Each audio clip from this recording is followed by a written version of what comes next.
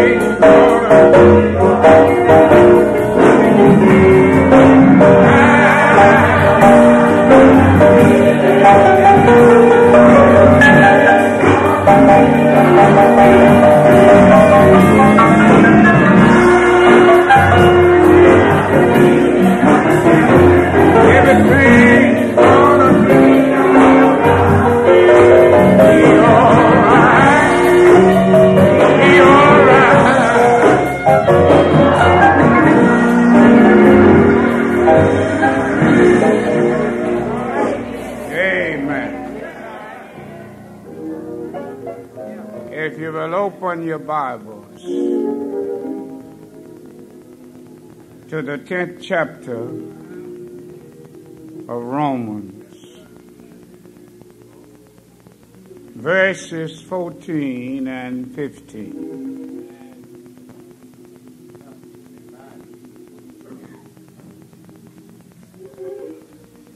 If you have it, say amen. How then shall they call on him in whom they have not believed? And how shall they believe in him of whom they have not heard? And how shall they hear without a preacher? And how shall he preach except they be sent? As it is written, how beautiful are the feet of them that preach the gospel of peace and bring glad tidings of good things. Now we would like to talk from this thought. I saw it on the program. And we like to talk from a God-sent preacher. God-sent preacher. I think this is a good theme for this occasion. For truly I can witness that this preacher is God-sent. I got acquainted with him years ago. And he wasn't what he is now. But the Lord got a hold to him. And I mean the Lord changed him. The Apostle Paul recognized the plan of salvation resting largely upon the preacher's shoulder. And he said here, how shall they hear without a preacher. Now, the they that he was talking about is all of us plus how shall they hear? People of the word hear without a preacher. This shows the important position of the preacher. And I tell you, he occupies an important place in the plan of salvation for the Lord Jesus Christ. Now, the preacher deals with the spiritual and eternal things of life. And let me tell you, my darlings, these are everlasting things. Amen. And he's not just to do it one day, but he's to stay on the job every day. You see, there is no vacation in saving souls. Every day, and if necessary, every minute or hour in the day. And I think we ought to stay ready. Well, I don't think we should have to wait when we see that we have a soul to bring to the Lord. I think we ought to do it when the Lord gives the opportunity. Don't you think so? So, I tell you, this is an important position. The minister's service to humanity cannot be excelled by any other. Nobody service surpasses the minister. Now I'm talking about the true minister. You see, you have two fellows on the road. You have those who are sent, and you have those who went.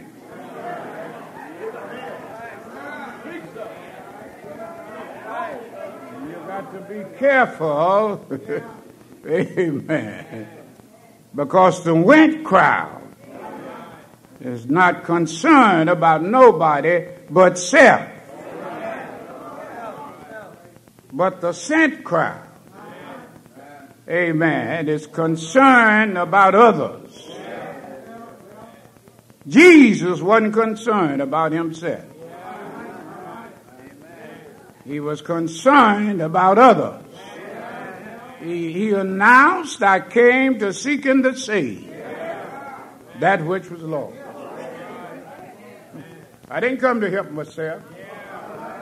Come on, talk to me. Man, but I came to help somebody else. And really, church, this is what it's all about. Helping somebody else. Is that right? Amen. The worth of the preacher cannot be determined by material values alone, for he has a great spiritual value. You know, we sometimes strive to build a building, church building. It's good to do this. I'm not criticizing that. But you see, what God expects us to do is to do the spiritual. Huh? And you know, Because we have money in the bank, I'm talking about as a church, we think that's it. But how many souls have we saved?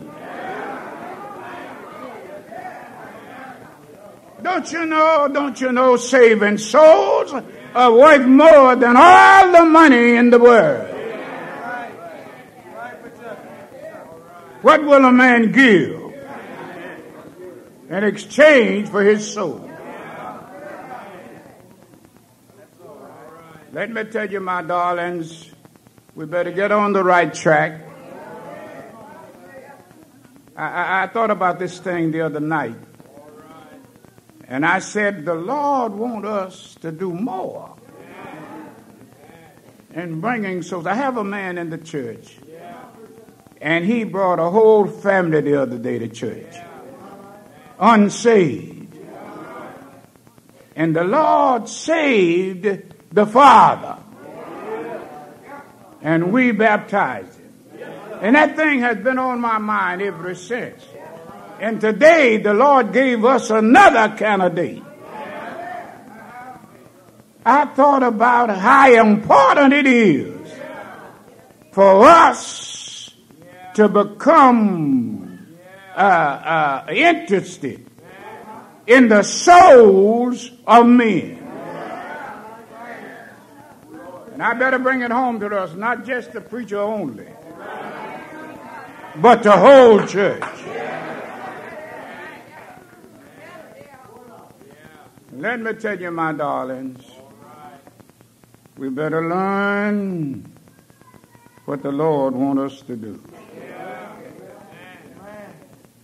Now, the preacher is divinely chosen, called and sent. Is that right? Well, if you don't witness, Jeremiah, if he was here, would witness. The Lord told Jeremiah, said, before he told him, before I formed thee in the belly, I knew thee. And I'm going to tell you something. The Lord knows the man before he called him.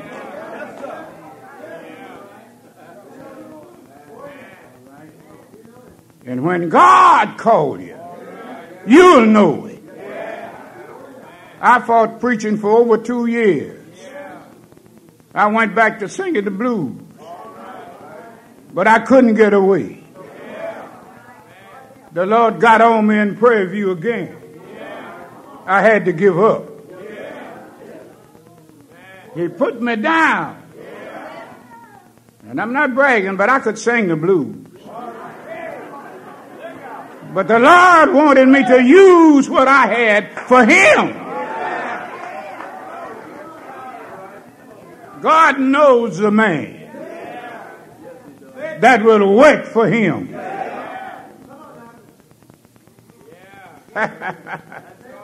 Not only that, as I go on a little further here, the preacher is God's messenger to the world.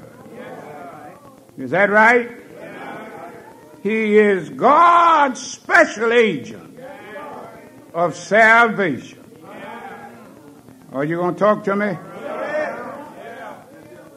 Now. Don't fool yourself. God knows who to call. He knew to call Brother Steve. He knew he'd be sitting up here one Sunday. Is that right? Well, let me go on here. Now, the preacher is God's way of communication. And I don't want to preach too long here today. I said the preacher is God's way of communication. He communicates with God. Amen. God tells him what to do. He tells him how to do it. He tells him when to do it. Is that right? And he's God's mouthpiece to the word. So when you hear the preacher, you'll hear God. The preacher's God's most faithful steward of the church. He's God's watchman. Christ under shepherd. Well, you're not going to pray with me. And he's the church's only visible leader. He is the only key man that Christ placed in the church.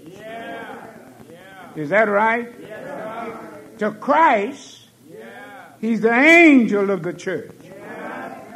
He is the visible head of God's business on earth.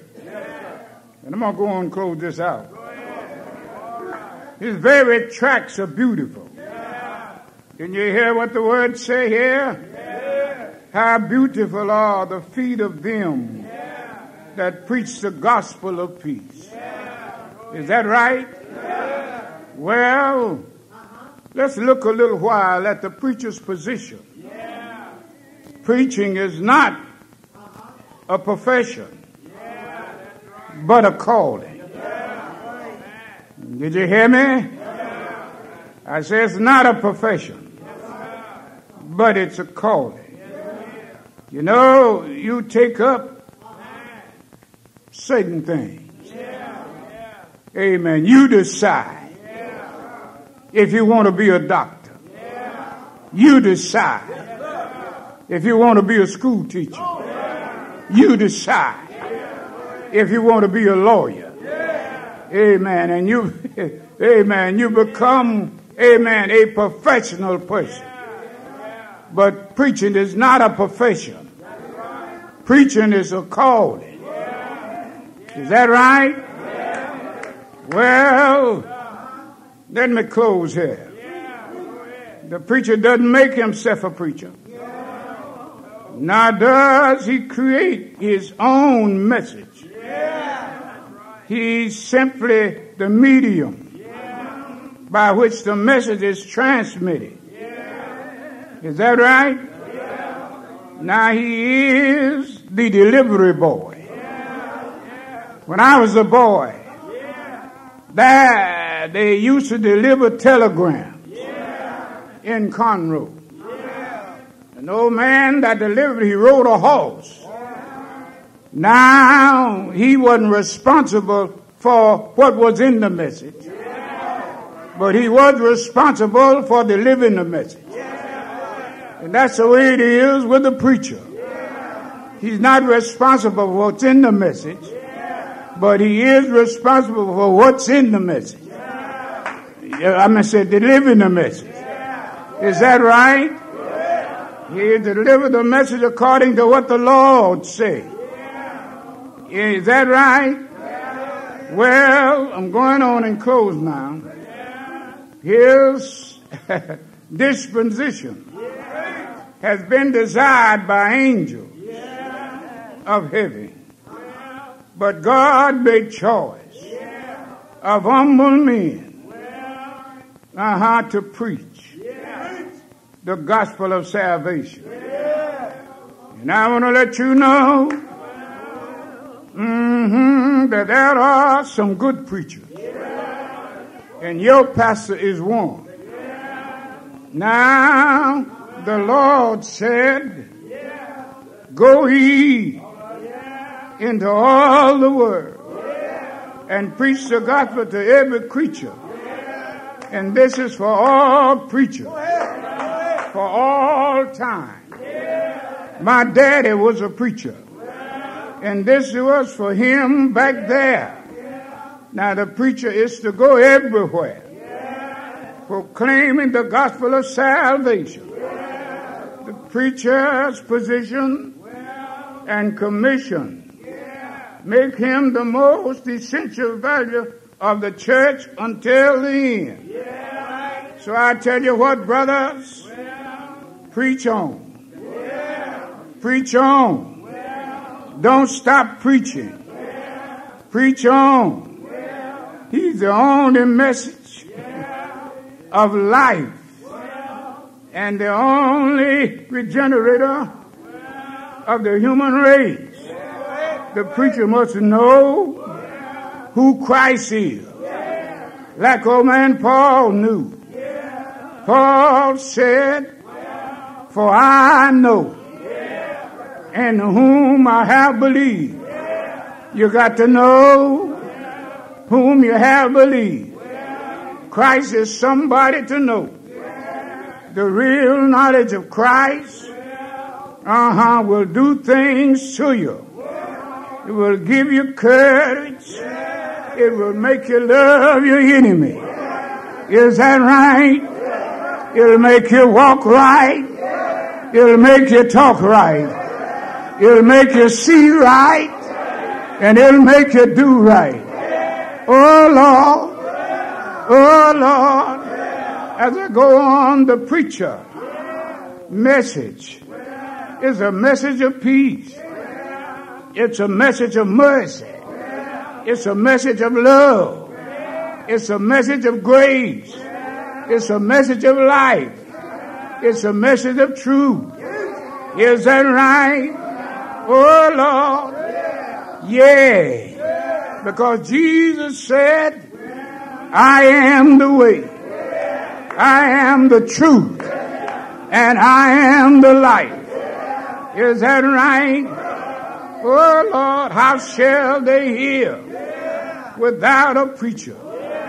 There is no substitute for God's plan of proclaiming the gospel of salvation. There is no other way fixed for the world to hear the gospel other than through the preacher of the gospel.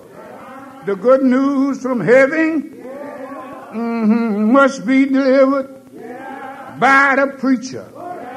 No one else can do it but the preacher.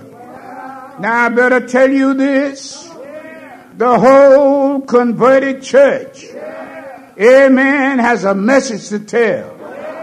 You might not believe it, but you are a preacher too. And you ought to tell it everywhere you go. Is that right? Now the gospel is power from on high. The gospel is fire from heaven.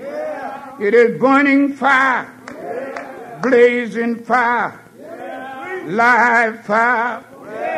It's hot fire and hallelujah fire. It's holy fire. It's heavenly fire. Is that right? It's flaming fire, glorious fire, inward fire.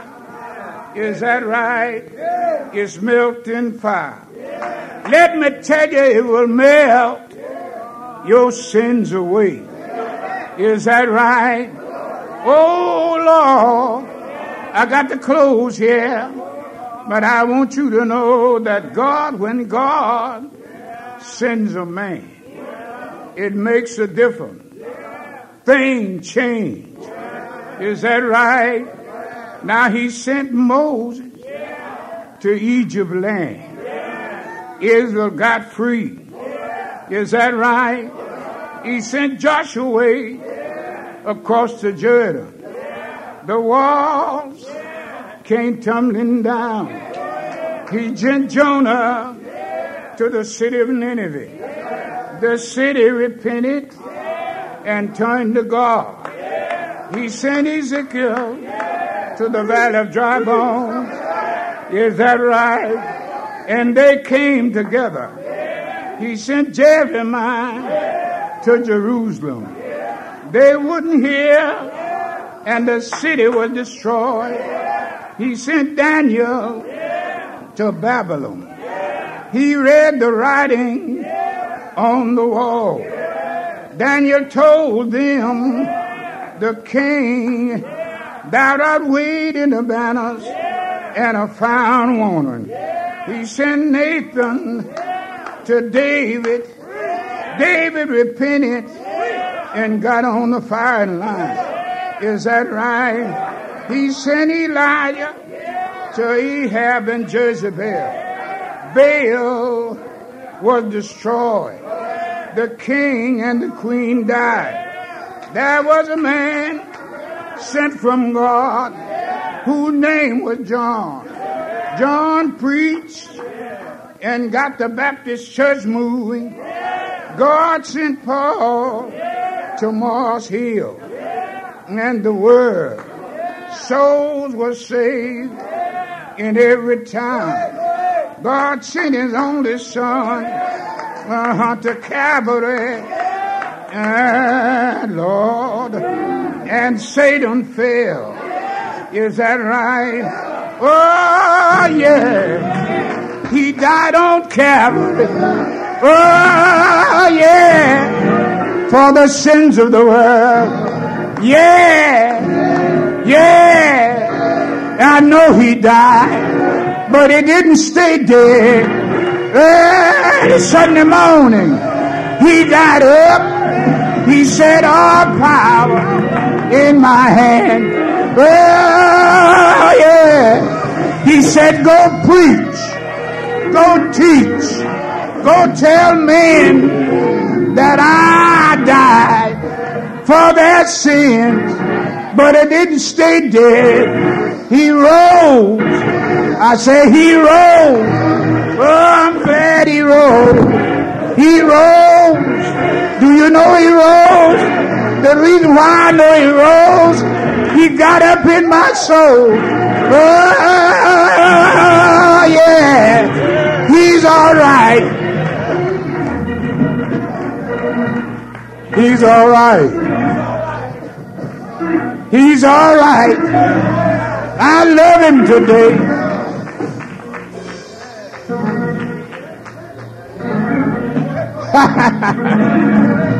And one of these old days, he's going to carry all of us home. And he's going to look at us and say, well done. Well done. Thy good and faithful servant. Come on in. Come on in. It's over now. You know, when I came to the Lord that Wednesday evening, I was on the mourner's bench, and there was an old lady, excuse me, by the name of Sister Lucy. She carried a strap in her pocket to make us behave. She came there that Wednesday night, and I was on the mourner's bench. She put her hand on my head and began to rub her hand over my head. She said, it's going to get dark. It's going to get dark. It's going to get dark at the river. It's going to get dark at the river. You're going to need Jesus. Yeah,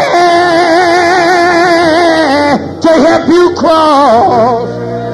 I got up. I gave the preacher my hand. I gave myself to the Lord. And I've been walking with Jesus.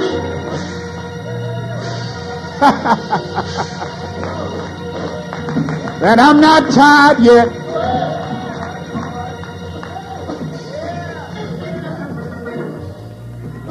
He's mine.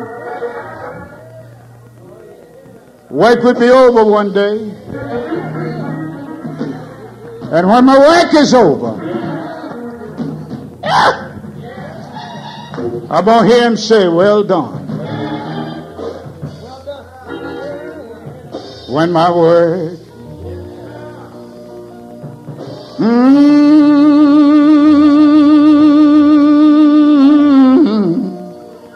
on this earth is done,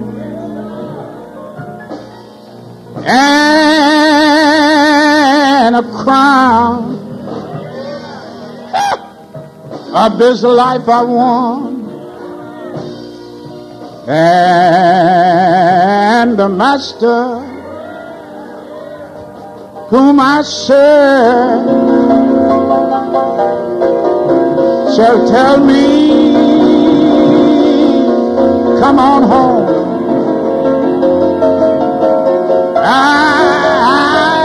I will bid this old world goodbye. Yes, I'm going home. I'm going home to live on high. I will hear that sweet welcome voice telling me, child, well done. Well done.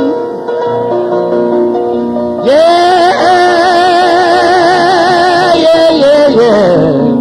Well done. You, my child. My child. Well done. Child, no more labor. No more toys. Yeah, no more tears. Every day, yes, every day will be the same. I'll be singing the praises all the time to my King. I'm gonna hear that sweet welcome voice telling me, child, well done. Are you on your way?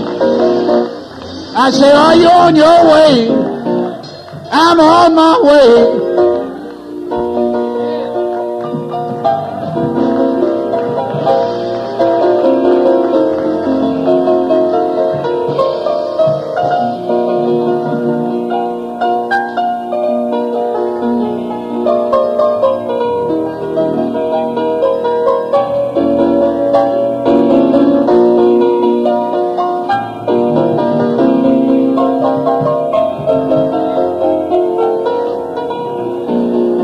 Yes, Lord.